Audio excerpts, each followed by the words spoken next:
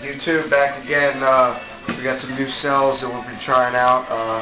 These are our old cells right here. It's the old size we were using. I'm still doing these cells and putting them in series, and they're working great in my expedition. Right now, I stepped up to another size. I tried some with some plates. If you look in here, I got stainless steel plates cut and mesh stainless steel wool in between the plates.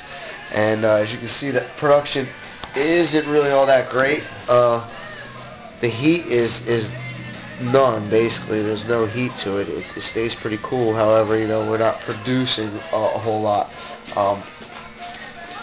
So for you guys that have been asking about the plates with the wool, I don't really find it to be working that much better. Right now I've used another setup. I have stainless steel socks stuffed with stainless steel wool, and I'm using just regular stainless steel hardware to hold them together. Same configuration as the other one. If you look, boom, as soon as I turn it on, you can see that production just take off flying.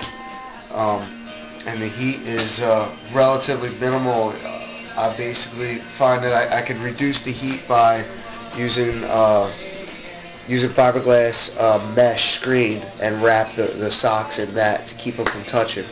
And as you can see, the output from one to the other is, I got this all the way down in the bottom of this bucket, so it's about 10-12 inches of water.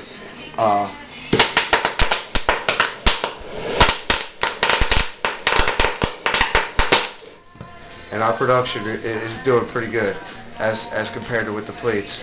Strong too. Very strong. It's pushing very hard. So we get a lot of force behind it as compared to these. You know, you can hear the difference right there.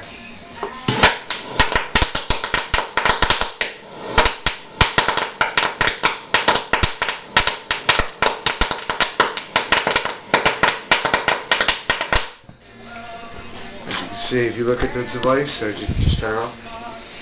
Yeah, that's good. Okay, so that's it. Good. Be back later, YouTube.